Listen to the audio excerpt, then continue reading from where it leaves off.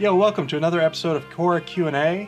Today's questions are all coming from Quora users. We're going to post them as answers to each Quora question. We'll be talking about the I-130 visa, the H2B visa, how much it costs. We'll be talking about whether or not you can start and sell a company, buy a company if you're under age 18.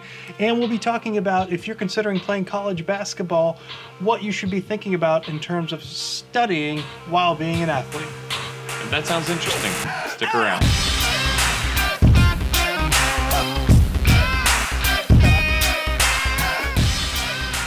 Welcome to Bull City Lawyer TV. On this channel, we try to provide immigrants with reliable information to help them make better decisions and avoid costly mistakes. If you like that, then consider subscribing. If you'd like your question answered in a future episode, leave a comment. My name is Trent Williams, and I'll be taking 2 questions today. And my name is Damjan Denoble, and I'll also be taking 2 questions today. Trent, would you like to start with a question? Sure. Our first question comes to us from Manish Manikandan. How much does it cost to apply for an H2B visa? This is a great question because it actually touches on 2 things. One is, how much does it cost the person that's actually going to hold the H2B visa to apply? And the other part of this question is, how much would it cost an employer to apply for an H2B visa? So I will start off by addressing the employer. For an employer, there are several costs associated with this that are just application costs. You may be paying it to USCIS, FedEx, etc. Some of these costs include $1,835 expedited fee cost for your I-129. That is paid to USCIS, and it is pretty standard in any application. You do want to get expedited, because if you don't get expedited, you may be waiting on an answer for a very long time. You're going to have to send that in, FedEx, UPS, priority overnight. You're looking at anywhere from probably $50 to $250 shipping costs. And of course, that's not counting the costs of having to actually post a job order, having to, possibly get legal help of going through the process. Job orders cost $500 to $1,000 kind of on average, depending on how long it has to be. You're placing that in a newspaper, and they can be pretty pricey depending on your location. The second part of your question I'm going to answer, which is, what would it cost an H2B visa applicant? And the answer is, the visa applicant is going to be responsible for paying some of the consulate processing fees, immigration visa processing fees, when they're actually going in for an interview, right? At this point, they've already received a job offer that they have in hand from the employer. But, and this is critical, that money should be reimbursed by the employer once the H2B visa applicant arrives to the state. That's, by law, it should be reimbursed. The applicant might also be pressured by some sort of vague recruiter to pay them a part of whatever salary they receive from the employer. You should never pay that because that's illegal, and if you see that happening, you should report it. Really, the H2B visa program is designed with kind of 2 competing goals in mind. One is to provide U.S. employers with a steady workforce, but the other is to make sure that the employees that are coming from outside the United States aren't mistreated. Right. So as Damjan mentioned, the visa application fee and travel, I believe, is something the employer will have to pay. So if you're an employer asking that question, just know the costs add up pretty quickly. So what's our next question? I hope that answered your question, Manish, and we will now go on to the next question. So this one is asked by Roman Fedoruk.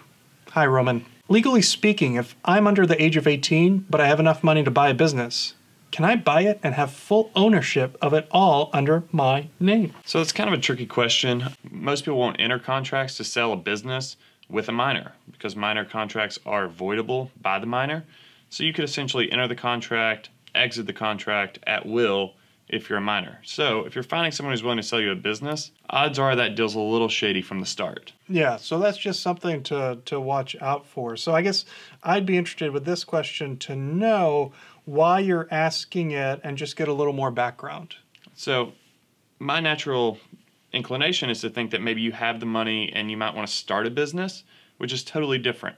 While most states won't let you start a corporation, you could probably start an LLC, depending on what state you're in.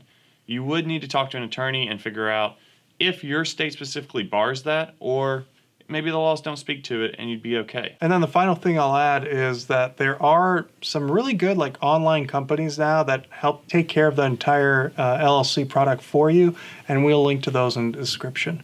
So I hope that's helpful, Roman.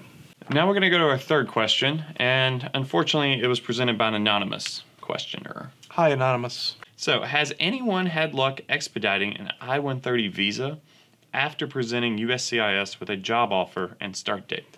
This is a very common question. There are lots of variants of it, as you might imagine. Almost all cases, the answer is no. There are very few things that any application in the immigration process will be expedited for. The most kind of common category that you'll see is that military applications can get expedited. I think the relevant thing that you might want to know is, well, how do you do that? How do you get something expedited? There's no box that you tick off on an application. There's no really way to do it online. What you do is you contact your congressional representative. Usually they have somebody in their office, a staffer, who is dedicated to dealing with immigration matters. That might not be true in all states. It's true in the South, where we have a lot of constituents who are immigrants or have immigrant families. It might not be as true, for example, in a place like, but what you do is you find your congressperson, go online, research their office phone numbers. Sometimes they'll have one office, many times they'll have several. What you want to do is call and say, hey, my name is blah, blah, blah. I am the constituent of congressperson blah, blah, blah. I am wondering if there's somebody that deals with immigration matters. I have an application I'd like to expedite. And what they'll usually do is give you a phone number or an email. If they decide to help you, they'll send you a sheet, which will be a sort of disclaimer. Well, you have to put, what the matter is, and that you allow them to ask either a consulate or the USCIS on your behalf to expedite your application. But in your case with the job offer, sadly, anonymous, I'd say that you probably don't have much hope. Stay strong. If your application was good, you'll get through it pretty quickly. And our final question comes from Brian Summers. This one's a little bit outside of the legal ballpark. I am considering playing college basketball, says Brian, but it is hard for me to focus and get schoolwork done. Is it worth the experience, or should I just focus on my academics? Should I take this one? Yeah, I think, yeah. Hey, Brian. I did play college basketball. Played at Swanee. It's a small school. It was a great experience. And I would always sing the praises of playing a collegiate sport. However, grades are number one. You have to make the grades to play. You have to make the grades to graduate.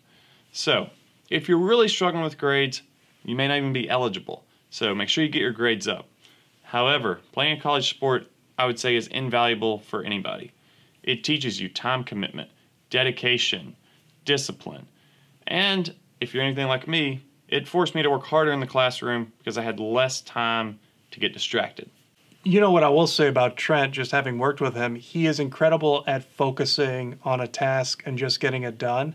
And I've worked with other athletes, and I'd say that that's a trait that a lot of athletes with kind of elite academic credentials share. And one thing I've noticed is when you go into the job market, you tend to work well with others. You've been working on a team your entire life if you play college basketball, and that's something that really carries over, and I think employers notice that. Brian, is that helpful? We hope so, and good luck with your studies and your pursuit of college basketball. And for everybody else, those are our 4 questions for today. If you'd like us to answer your question, there's a couple of ways you can do it. You can just tag us on Quora. Our usernames are here at the bottom, or you can just comment in the comments of this YouTube video. If you're watching on Facebook, just comment on the Facebook video.